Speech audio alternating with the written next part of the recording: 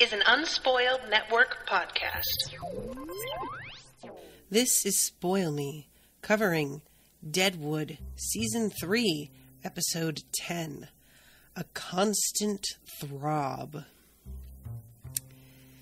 In this episode, I thought that I had a dirty mind for thinking that sounded like a certain thing, and then it turns out I don't have a dirty mind at all. That's exactly what they meant in the episode.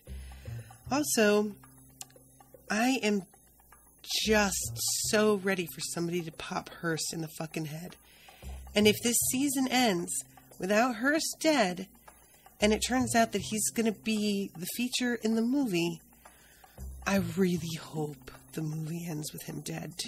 Either way, please let this man die. Welcome to Spoil Me.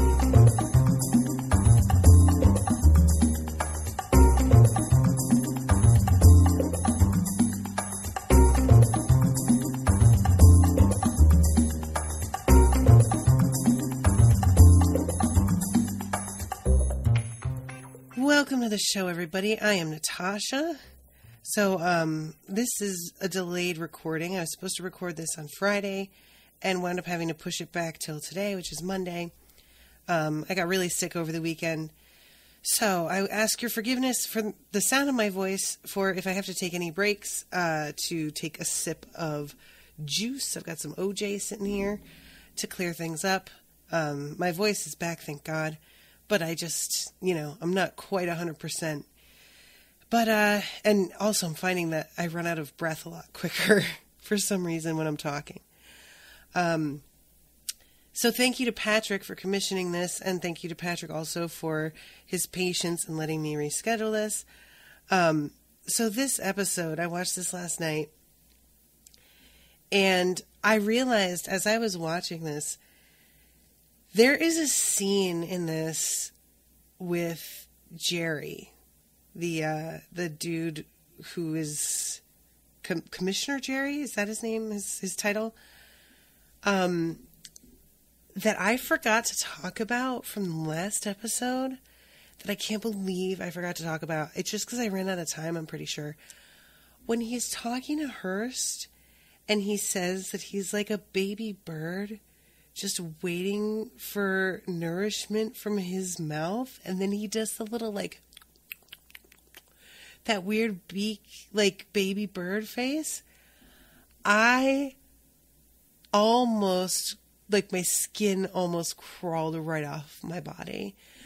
I can't believe that I forgot to mention that, because in this episode, he is similarly over-obsequious and creepy and pathetic, but not coming quite as close as to anything as he was. That moment, I thought he was actually fucking with Hearst, because it's so over the top creepy and unnecessary and weird that for a second I was like, oh shit, is Jerry being defiant and fucking with Hearst to his face?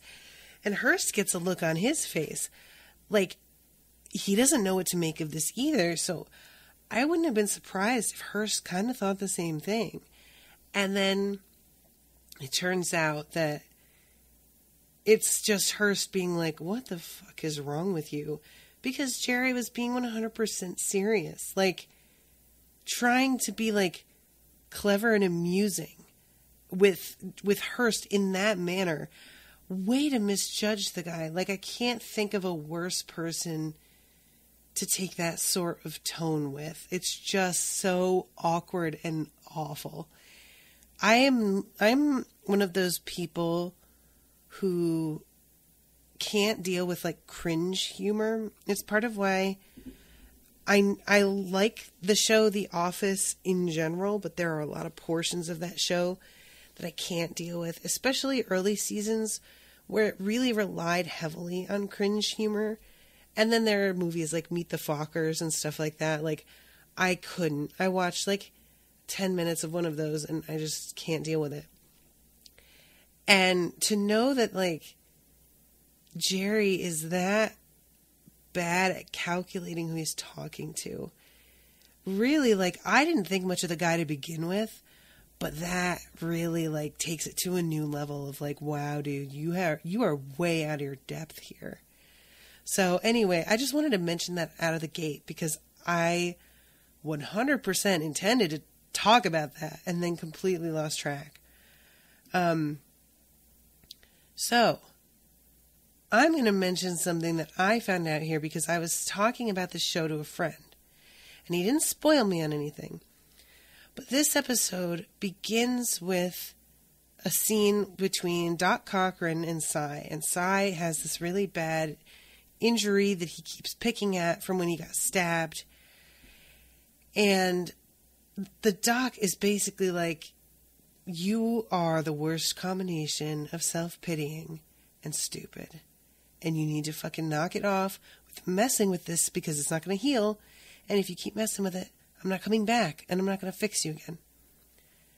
Well, I'm watching this and I'm just like, this is literally, in this episode, almost the only time we see Cy, I think. I think there's another, like, maybe short moment because of Janine. But Cy has been so sidelined and is basically completely impotent this season. And a friend of mine mentioned that the actor who plays Cy, what's his name?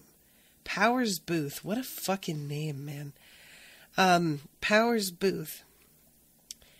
He was apparently promised, like, I don't know if it was in a contract or if it was a verbal agreement, that he would be in the show from beginning to end.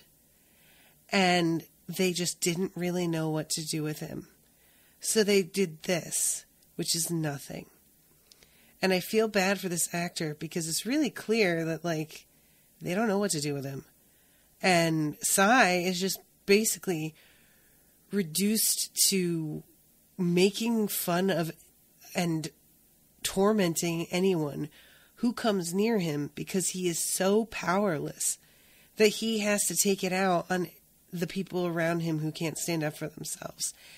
And it's so pathetic and really, like, it's just a bummer. And I guess my friend telling me that did kind of spoil me because it means that I know Cy is going to make it to the end of this series. But being as though there's only like 2 episodes left, I pretty much assumed that by now anyway. But yeah, I'm just like really wondering what writer makes that kind of promise to an actor. I feel like that's a bad plan. And it shows that they don't know where to go with him, you know? His scenes are just so agonizingly, as the doc puts it, full of self-pitying. Like, it's a combo of self-pity and this, like, naked self-interest that doesn't even have the intelligence to hide itself anymore the way that it used to. He doesn't even really make an effort to do his job well. I guess because he feels like who else is going to do it now? Like, nobody's going to unseat him for his spot in Bella Union. Nobody wants this place. Except for maybe Joni. If he died, she could take his spot, which would be pretty rad. But yeah, I don't see that happening. But anyway, yeah. So this whole thing with Cy is really, like, dragging. And now that I know that's what was going on, it makes a little more sense because I keep waiting for them to do something with him and they're not. And I couldn't figure it out. And it seems like they just didn't really have a plan. So there it is. And briefly, Patrick's here in the chat. Hi, Patrick. Patrick sent me an email, and I'm going to read this to you guys real quick. Or maybe I shouldn't. Patrick, do you think that this is going to be something that comes up in the movie? Do you think that I should, like, save this? I'm kind of wondering. Well, I'm gonna do it. I have a feeling this isn't going to be something the movie focuses on. Okay, so he writes me an email. Subject is, might find this interesting. Jack and Claudia, theater people. Remember I said I emailed the actor who played Dan back in the day, and he shared info on the theater people, but I was hazy on the details. I just found out he's been posting on the Deadwood subreddit over the last couple months, and someone asked about why Claudia slept with Con, size guy. Here's what he said. Claudia was indeed trying to make Jack languish jealous. However, the relationship behind that attempt at rearing the green-eyed monster wasn't as simple as it may first appear. She was Jack's biological daughter. However, she was unaware of the fact. He had sired her years before, then went upon his merry way. Upon learning of the death of her mother, he returned and recruited the teenage Claudia to join his troupe. He never told her of their true relationship. She felt an immense attraction to Jack while not understanding its origin. She mistook it for a sexual thing. Her attempts at seducing Jack failed, so she wanted to make him jealous by sleeping with others. In her Oedipal quest, she searches out father figures, which led her to the unctuous toad, Con Stapleton. All of this would have played out in Season 4 if there had been a Season 4. Unctuous toad is really something. So yeah, that's explaining a lot, because that's all I could get from that scene was that she was trying to make him jealous, but it's so clear from the way that Jack looks at her that for him, there's no attraction like that at all. Like, it's just not, it's just so clear he doesn't see her that way. And her frustration in this episode as well, you know, there's just a real feel to this episode that they are trying to set things up with the theater crowd that never are going to come to pass. And it's kind of a shame because it's interesting. Like, I'm curious what a lot of this backstory is that they wind up setting up. But you'll forgive me if I don't wind up getting too much into it in my recaps here talking about it, because I know that that's probably not going to lead to very much.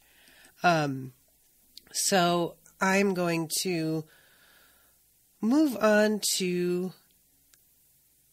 Oh, yeah. Well, I'll talk about what's going on with Jack, like, out of the gate anyway, because Jack goes to visit this woman, Josiane. And Josiane is she also his daughter? Because the vibe that she has is that he says, he's talking to her, like, in her rooms about coming to join the theater troupe, and that he has paid for her rooms to stay here, and she tells him that she won't take any money from him. And he is getting angry at her for not accepting his help, but also putting him on the spot. She feels like she wants to, like, humiliate him, but then not accept what it seems she's begging for in the first place. And she says that she's here to learn, and he's like, well, okay, sure, but you need somewhere to stay. And she asks to stay in the theater. And he looks like he's going to deny her in this scene, but then it turns out that he's going to go ahead and cave. And he tells everybody else later that she is indeed going to stay in the theater. And I don't really understand this setup. So there's a vibe that makes it feel like either she is a child of his that he abandoned, similar to Claudia, or that he is somebody that he, like, knocked up and abandoned, or otherwise mistreated. It's somebody that he fucked over, is the long and short of it. But she is a woman of just such an age that it's hard to tell which she is. Claudia, for example, I would have pegged as being a little too old to be his daughter. But, you know, like, the ages in this show are kind of all over the place for me in terms of what I'm supposed to think versus what they look like. So, okay. Let's go back to Jerry and talking to Hearst. Hearst is talking to Jerry Well, kind of. Hearst is listening to Jerry talk to him while he focuses on Alma outside in the thoroughfare. There's a brief moment where Aunt Lou comes up. I'm sorry. Hold on, let me take a sip because my voice keeps like crapping out on the last syllable. Okay. He is watching Alma coming up the thoroughfare. And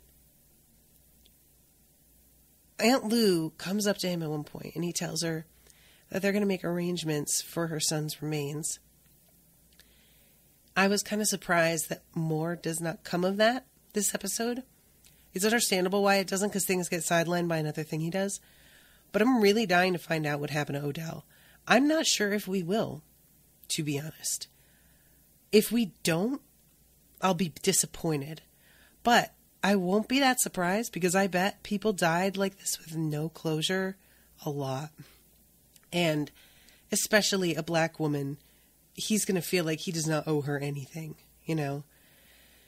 But anyway, so he's listening to Jerry, who's talking about like the fact that he has taken so much of the camp under his own control, taking control of the hotel, yada, yada, yada. And it's obvious to Jerry that he's not paying attention to the conversation as he watches Alma really closely as she passes by. Now, this has nothing to do with anything, but I do feel the need to say something about Alma's amazing dress in this scene. First of all, it looks like she's wearing Ravenclaw colors, and if I were going to make a Ravenclaw dress, it would be this. This is one of the most beautiful things they've had her wear on this show, and I am really glad that she has so many scenes in this episode so that I got to look at it a lot, because it is gorgeous. I loved it. Okay, so she's walking along, heading to the bank, and they decide to do one of the most brazen things so far this season. They try to just fucking shoot Alma in the street. Now, it's arguable whether or not they're really trying to shoot her. It seems pretty clear that they're just trying to fuck everybody's shit up. Like, they're trying to lure out, and thank God Seth is out of town right now. I think they say he's in Sturgis. I don't remember why he's there. But Seth, if he had been here at this time, this would have worked 100%.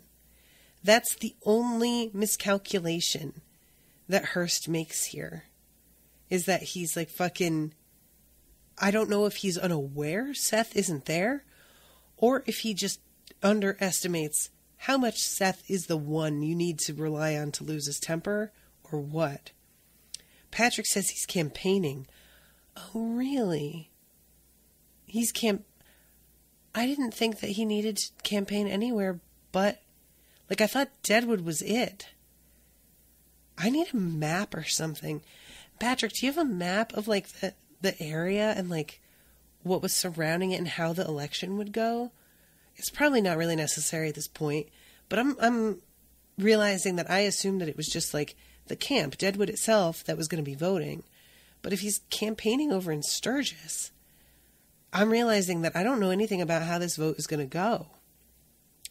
Like, I know that they have all these men that are, like, waiting on the sidelines that are going to be voting for Hearst's interests, but I assumed that they'd, like, come into town and pretend to be, like, you know, working on Hearst's claim or buying their own claims or something like that, and pretend to be residents of Deadwood, and that was how they would handle it. So I guess they don't have to do that. But anyway, okay, so Seth is not here, and thus the day is saved, because if he had been here, we see later how he reacts. This is not a man in control of himself. And as much as he has managed to put aside his feelings for Alma in favor of Martha, he clearly still cares about her, and it's just an insult to the town, period. Like, even if this weren't Alma, somebody that he had a history with personally, I like to think Seth would kind of probably reacted the same way. Maybe not as strongly, but like, I think it'd be pretty close. So she gets shot at, and everybody starts yelling for her to get down. Somebody says to make herself small. It might be Charlie who says that. And then fucking Al jumps down from his balcony to go help her. Now, guys, I would like to remind you all, as I'm watching these episodes, I'm also going back and watching the first season right now with Owen. And it is a really startling thing to go from the Al in season 1, who is trying to get Alma high so that he can rip her off and fuck her over, and to now see him leaping off a balcony to save her when she's being shot at. Like, it is a real 180, and I love it. Like, if I told Owen that this happened, he would assume that this was all 100% because she had something Al wants, and that he's trying to protect her because it's in his interest. Now, don't get me wrong. It is him protecting her because it's in his interest, because he has to, like, keep Hearst from winning, basically, and keeping Alma alive and protecting her is winning. But he doesn't have to jump off his balcony to do, you know what I mean? Like, this is an Al who has started to care about people a little bit. Like, he doesn't want to show it, and I understand why not, and I recommend he doesn't. I honestly do. But, like, what a change, you know, and it's a really, the character growth that he has had. I'm really glad that I went back and that I've been watching the first season again. I feel like it just underlines a lot for me. So this scene is actually, like, really a pretty big deal. Like, at the time, I'm thinking it's a big deal because they're trying to shoot her. And then it becomes clear fairly quickly that's not actually what it is. But it is that Hearst is basically putting his cards on the table here. Like, he comes and walks out and stares at them in a way that feels like he is letting them know, this is my doing, and I'm going to see how you react to it. And Al ushers her inside with Charlie on the other side, and just, like, assures Hearst that everything is fine, that she's fine, don't worry about it, and doesn't curse at him or, like, say, what the fuck are you doing, you cocksucker, which certainly would have been justifiable. And you can see that Hearst is a little bit surprised at the reaction that he's getting here. And that is nothing as compared to what he's like later. Because he keeps waiting for them to do something, and they just don't do it. And that is the hardest thing I've ever heard of in my life. Like, I don't know how many of you all have been in this position where you're being needled by somebody, and you know that you, like, your best option is to simply not participate. But that is probably the hardest thing to ask of me, of anything. I won't say that I'm a confrontational person, but I will say that I like to address things at least. And if you make it so that I can't even do that, if I have to pretend everything is fine, and the fact that Al is willing to sit on his hands is, again, a piece of his character development, because I don't think season 1 Al would have been capable of this. He would not have stopped long enough to think about the long term And even if he had, I don't think he could control himself after the number of things that Hearst has done. I mean, quite apart from Alma being shot at, Al got a finger chopped off. So, like, yeah, I think that's going to be the thing that catapults him right over the edge, you know? Like, I feel like season 1 Al would rather have gone down in a blaze of glory than sat by and not done anything, because he would have thought that the first option was somehow more honorable or like made him more of a man. And, you know, not always true. Devin's here, says, I'm not caught up on the show, so my volume is down. Just here to say I'm so happy you're up and about, Natasha. Thank you, Devin. Yeah, my voice is starting to go. I have another commission after this one, and I'm thinking that I might push it back so I have a little more time to recover. But we'll see. Oh, and Patrick shared a map here. Oh, cool. You can zoom on it and everything. New Chicago, Deadwood City. Oh, wow. This is cool. Thank you, Patrick. I'll try and remember when I post this episode to post the link to this in the show notes, but don't yell at me if I forget. It's pretty funny how it's labeled, though, because it says things like hills covered with dead timber. Like, there's a lot of really descriptive, like, they're not areas that are named, so they're just talking about what's there. Extensive deposits of gold-bearing quartz. Formations of blue slate. Huh. That's cool. Thank you, Patrick.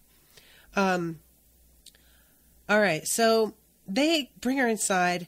Al tells Charlie to send a telegraph to get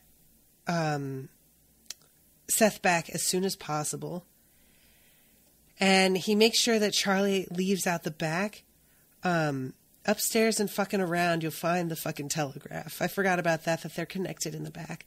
So yeah, he can go in and out, and Hearst won't be able to see, which is a really nice bit of, it's weird to me how many of these, like, buildings are connected this way. It's not that I don't buy it, because it's something that I know to be true. Like, I've read about this. And also, we have, like, earlier, Saul is attached to wherever it is that, Trixie's staying.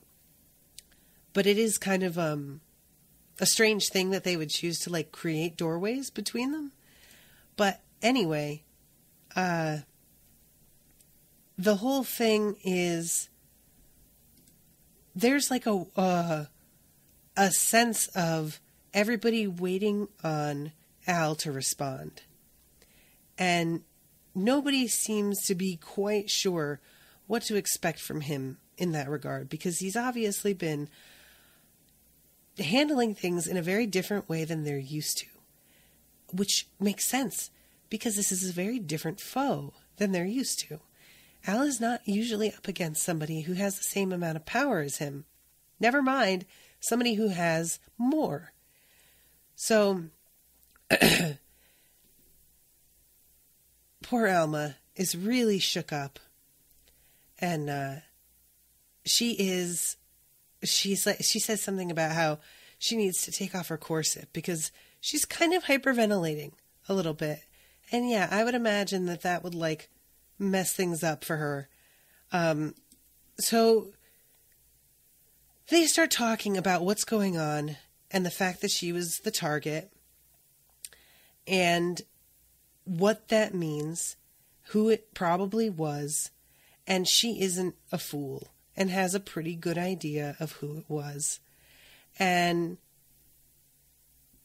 Al finally is like, I think what we need to do is to send you on. I think that they're the best way to prove to them that we are in control of the situation and not going to fold under his bullying, essentially, is to not only have you continue your journey and get where you're going, but to do it alone.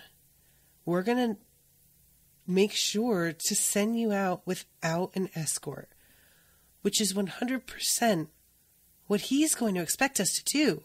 He wants an escort because he wants to draw us out, because he wants to force us into a conflict on, quote, your behalf. Like, basically what I think Al suspects would happen here is that they would be, flanking her as she walks to the bank, and then somebody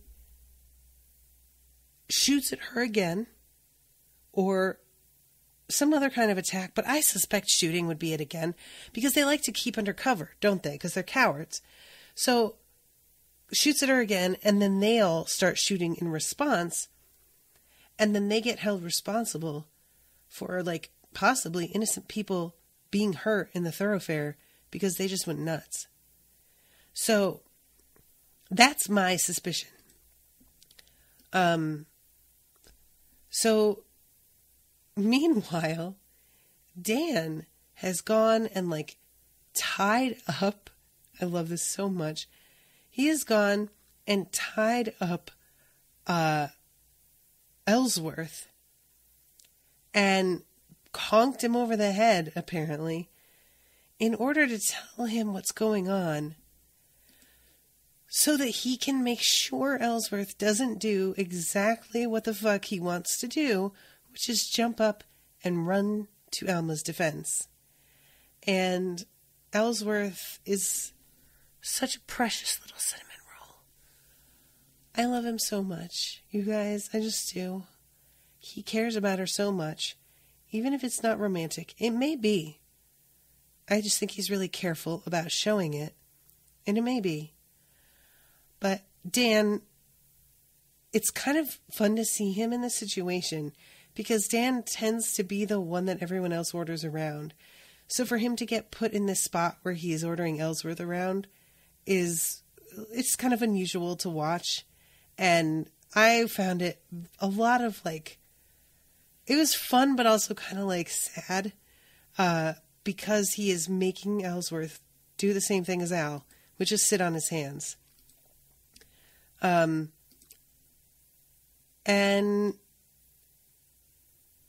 oh yeah, here it is. So, here it is, that what Al says. Do you want to close? No, I don't want to close. Fucking Hearst to see not one single sign on any fucking front that he's had half a cunt hair's effect on any of the comings and goings in this camp. Which, you know what? I just love this tactic. I know I've gone over this already, but I would like to say it again, that it's kind of genius, and Al, you've come a long way. So Charlie comes in, says that he has sent the telegram, and then says that he is going to go and take over watching, like, the kids, apparently, because that's where Silas is, and he's going to send Silas back. He also says something, what is it? Oh, yeah. Blazanov's helping Merrick dress. And Al says, why the fuck would you say that to me? And he says, Merrick, that was beat up yesterday, is being helped to dress by Blazanov. Now, Blazanov sent the telegram to the sheriff, so Merrick could come do his part. So Merrick is going to be writing about this, I guess. Maybe.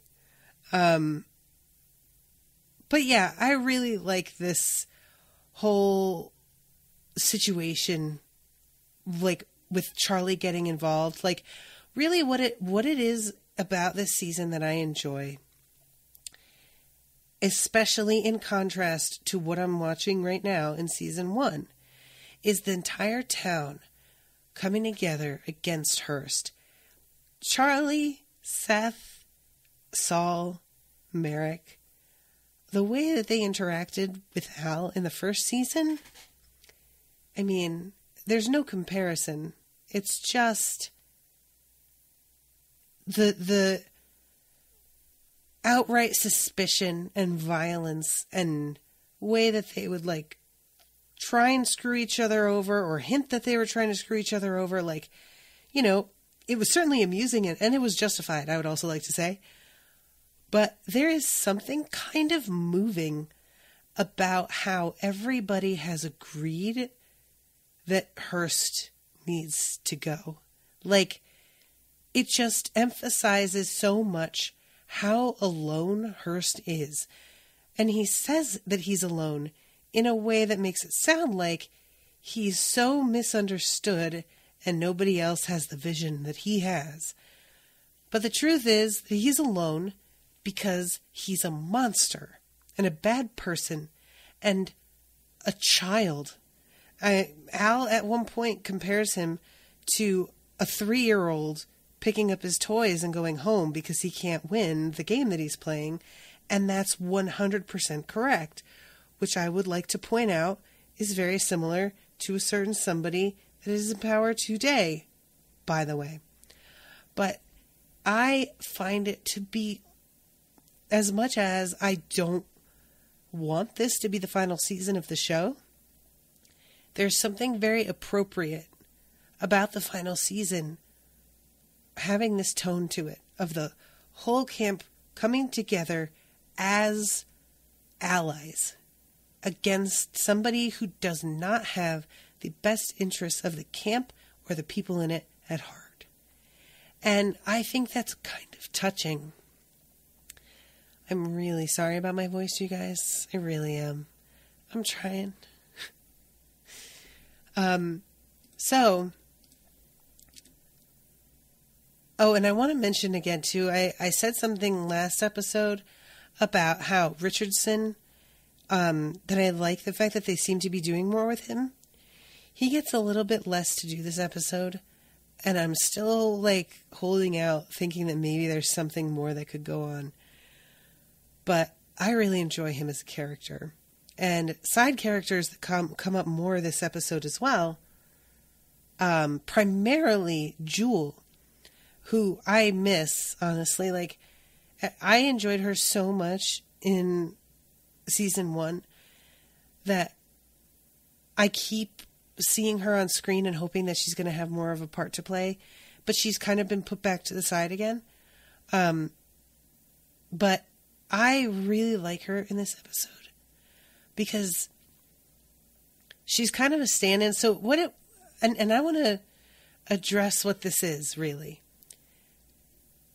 We have a couple of scenes that I feel like show a surprising amount of sensitivity and foresight to what women's attitudes would have been toward Alma. And I don't feel like a lot of shows would have explored this at all.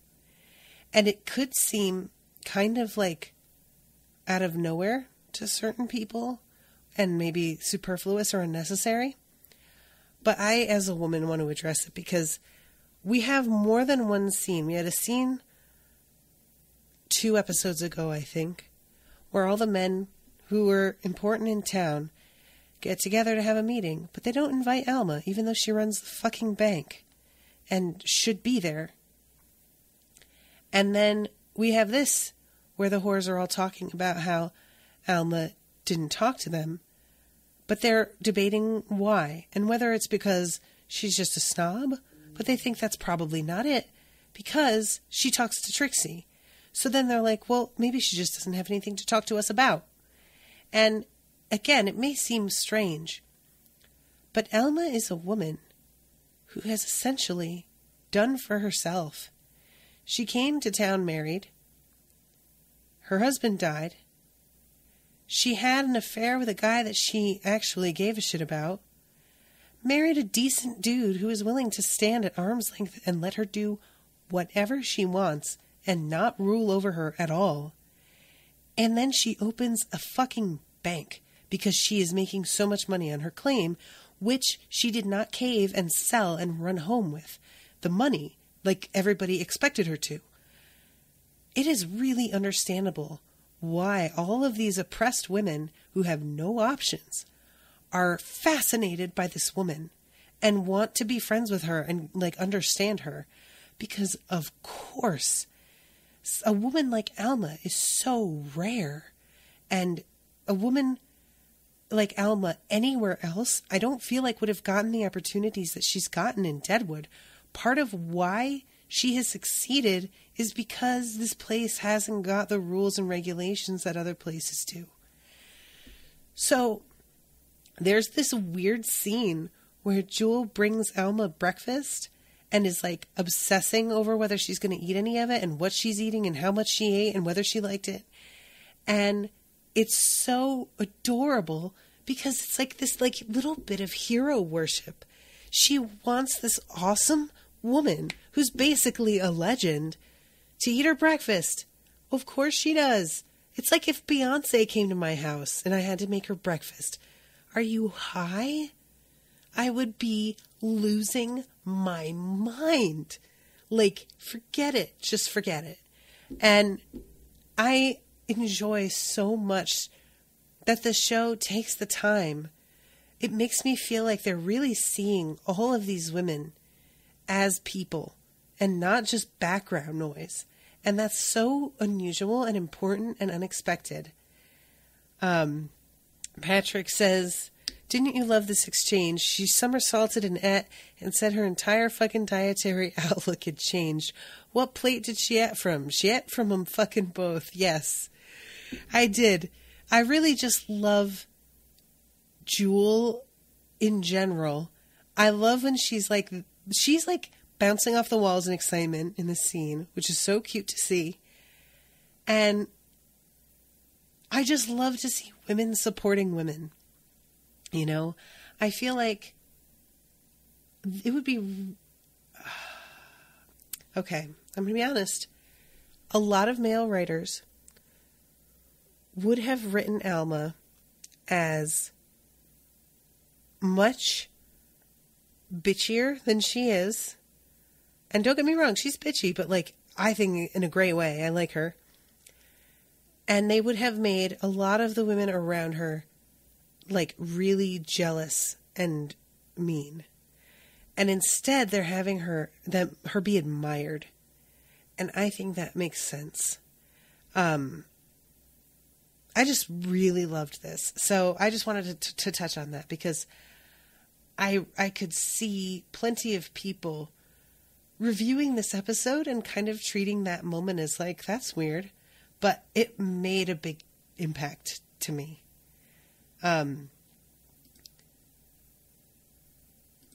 Okay, so let's talk about Jerry and Hearst again.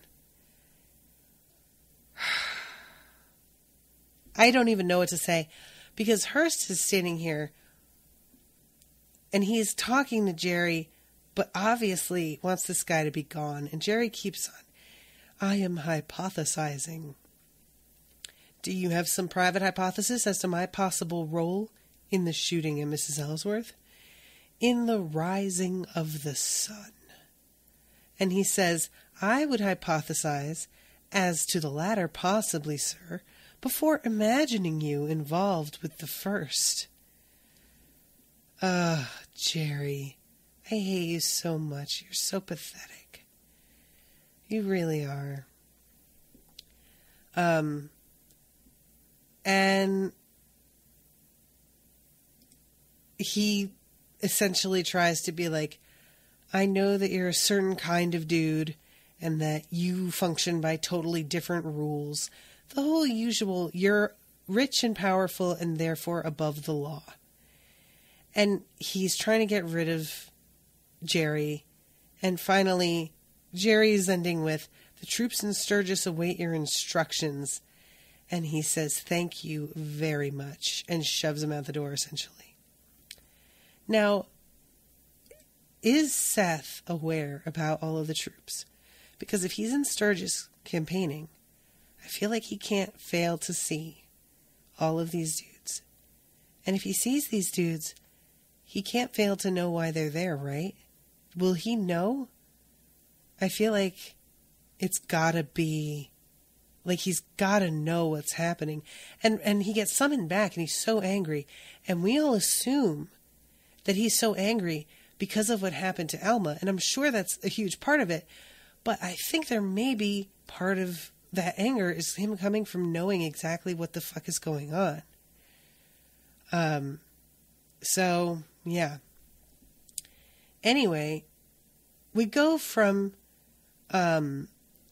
Jerry leaving to then that Pinkerton dude coming in to talk to Hearst, Barrett. And Hearst is sending Barrett over to speak to Al. And Barrett says something about how the last guy that you sent with a message for Al wound up dead. To which Hearst is basically like, and? Are you a pussy? Do you know I'm going to go? Is that what this is? And he's like, no, I really don't worry about that now. I'm just making an observation.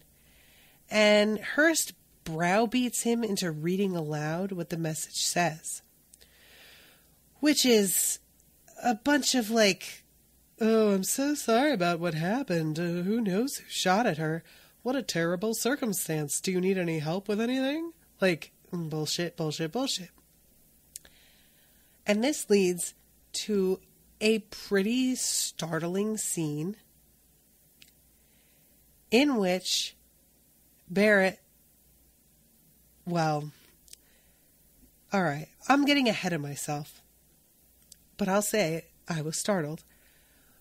Before Barrett heads out, Alma goes on her walk by herself. And I have to say, what balls this woman has, I swear to God. What ovaries. She is convinced enough by Al's argument. You're not supposed to be a victim. You're supposed to be the bait to make everybody else overreact. And she gets a look on her face like she realizes he's 100% right. And she squares her shoulders and is like, all right, I'm going to fucking do it. And I'm like, girl, yes. And she goes downstairs and Ellsworth's there. And Ellsworth wants to go with her. And she has to be like, listen, I really appreciate you. I really do. But if you go out there, first of all, you're going to be playing right into his hands, which don't do that. We don't want this guy getting the upper hand. Please, please, please. Secondly, I had really hoped that you would come and have dinner with me and Sophia tonight. And you can't do that if you're dead. So maybe, if you're cool with it, you could, stay alive. That'd be great. So he finally agrees. She goes out and walks. And Ellsworth goes out on the front porch. And Al has to be like, don't take another step. And they stand there watching her walk her way past a couple of Pinkertons, but also past Charlie and Dan, who are set up in the street just to generally watch her. But they're not going to step in. Silas is there also. I just love this scene. It is so tense and so... It's just so tense, you guys. And I knew that nothing was going to happen to her. I really didn't think they were going to come after her again. I really didn't. But you never know what Hearst is going to do because he's just that crazy. So, finally, she makes it like breathing hard to the fucking bank. Bless her heart. I say it again. This bitch is made of steel. I love it. And then we have the scene where Barrett goes and talks to Al. He's trying because Al sort of pushes it to see whether or not there's any sort of like schism, I guess is the word I want, between Barrett and Hearst. He wants to know, is Hearst really, really loyal, or is he just bought and paid for loyal? And he pushes it a little bit. First of all, we see Barrett getting like humiliated by Hearst in the previous scene when Hearst pushes him to read when he doesn't want to. But then he tells Al basically, I didn't like what happened to Joe Turner, and that's Captain Turner, who Dan fought. And he says, I didn't like it because Al basically told him, even if you get the upper hand, I want you to draw it out and make him suffer. So even if you can beat him, don't do it too soon. And because he made that choice and told Joe to do that and was kind of selfish, Joe wound up dead. And Joe was somebody that Barrett had fought with. So Barrett doesn't like that and thinks it's disrespectful. So that's enough, I guess, for Al to be like, okay. And he gets up as if they're finishing their meeting. And Barrett makes the mistake of thinking that they're okay now. And says something about how Al doesn't scare him. It seems to me like you're not even halfway such a bad person. The whole thing. Well, he soon learns differently. When he turns to get up and go out the door, and Al knees him right in the balls, and then kicks the shit out of him. And Al reminds him of how you shot at a fucking woman, how you scared a bunch of people, especially Wu, in the streets with your horses, how you went and beat the shit out of Merrick, who hadn't done anything to anybody. And as he's kicking him, he says, how many ribs you think you broke? And this idiot says, I think at least 2. And Al's like, I'm talking about Merrick's ribs. You piece of shit, basically. Which was one of the best moments ever. I loved that moment. That specific moment of, I'm talking about Merrick's ribs. Like, this is the first time, and maybe it might be the only time, that Al really shows his hand, that he gives a shit. And this scene goes on. Like, I expected him to beat the hell out of Barrett and then continue on from there. And then basically kick Barrett out. But instead, he keeps Barrett on the floor, questioning him about what the fuck Hearst's plan is, and bashes him in the balls again. I think he, breaks a leg. The whole thing is happening, meanwhile, while Hearst is standing on the opposite building, quote, balcony, makeshift balcony, and has no idea what's going on. And Al at one point comes outside, and Hearst looks a little suspicious, but all Al says is that he came out because he had to fart. And he goes back in, continues beating on this guy. And the dude had said, I'm not going to tell you anything. But once Al presses the matter, he fucking starts talking for sure. And says he sent for more guns. He wired for more Pinkertons. They're on the way. And I told you that. If he finds out I told you, and Al says, don't worry. And he says, you won't tell him? And Al gives him a look like, you really don't know what's happening here, do you? And the dude literally starts crying. And finally, this scene, guys, I can't really emphasize enough how much I didn't expect Al to do what he did, because I didn't think that he'd be able to hide it. But he's got 25 more guns coming, 25 Pinkertons. When they get here, he's going to move on the camp.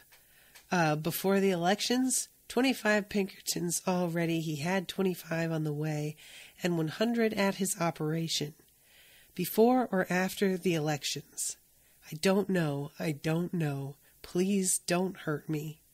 It's all I fucking know. And Al, he gets a pistol ready. And so, of course, here I'm thinking he's going to shoot this guy. But then I'm like, well, no, he's not going to do that.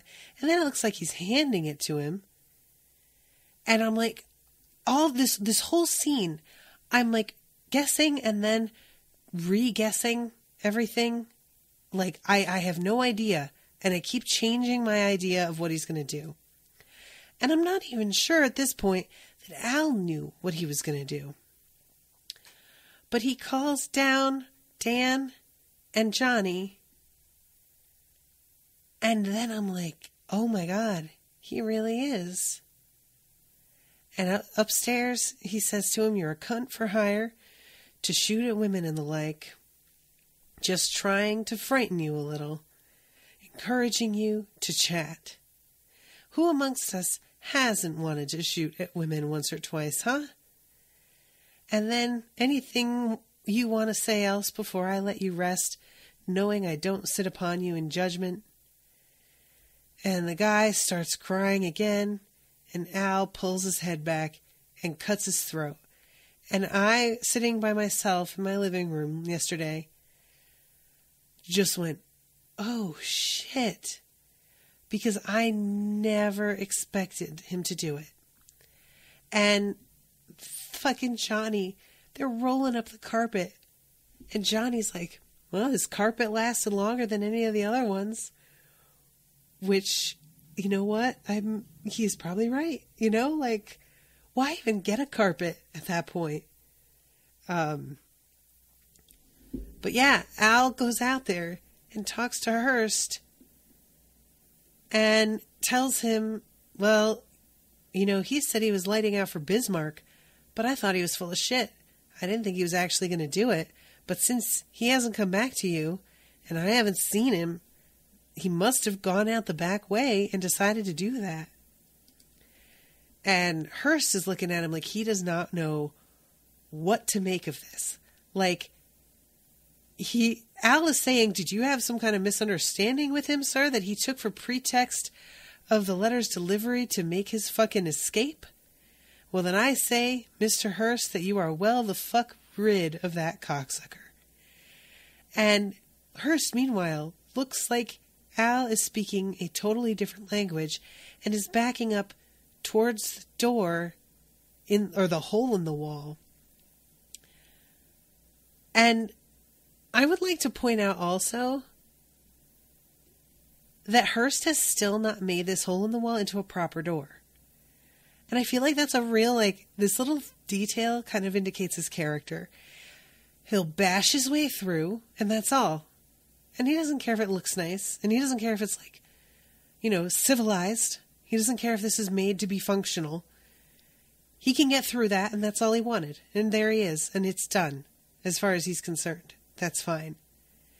And it's just such a weird, yeah. So, that's how Al leaves it. How's your back, Mr. Hearst? How's the fucking back there, pal? Oh my God. So good. So good. I loved it so much. And really quickly, because I'm out of time, I want to touch on the fact that the reason this is called a constant throb is because Stapleton's still trying to fuck Claudia. She tells him to come back later. And then there's this whole thing with Joni and Jane.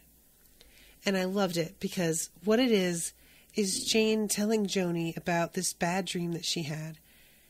And it's not a dream. It's basically her being like, I constantly let you and Charlie down, and yet you both keep still being there for me and helping me to be better, even though I'm not there for you guys. Why do you bother? Is kind of the vibe. And Joni kisses her. And it's so sweet. And I'm so happy that the two of them seem to be like really being a couple. And I want this forever. And I love it. I love it. And Jane, that feeling of just being constantly disappointed in yourself and shocked that other people are willing to still be your friend after that, that's a real thing. You're not the only one, girl. All right, guys. Well, I'm going to wrap it up. I'm really excited to see what happens next episode. Thank you to Patrick for the commission. Sorry about my voice again. And I will see you all soon with a new episode. Toodaloo, motherfuckers.